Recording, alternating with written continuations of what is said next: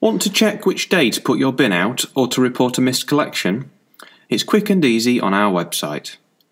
Start from the home page by clicking on Bins, Recycling and Waste. After that, scroll down to the Do It Online section and click the first option.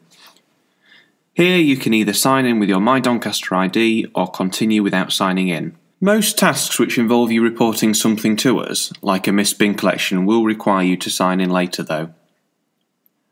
The next step is to enter your address details. All you need is your street address, but more will help you.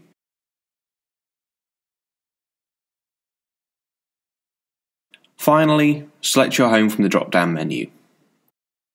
On the next screen, you'll see lots of useful information about your waste and recycling collection. The calendar will tell you when your collection days are for each bin, box or special collections that you might need.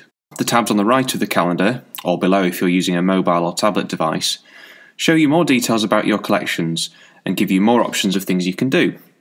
This includes things like reporting a damaged or missing bin, arranging a bulky collection of large items such as sofas or a fridge, and even the ability to arrange for a specialist collection of materials containing asbestos. Finally, let's pick a common task and show you how easy it is to report something to us.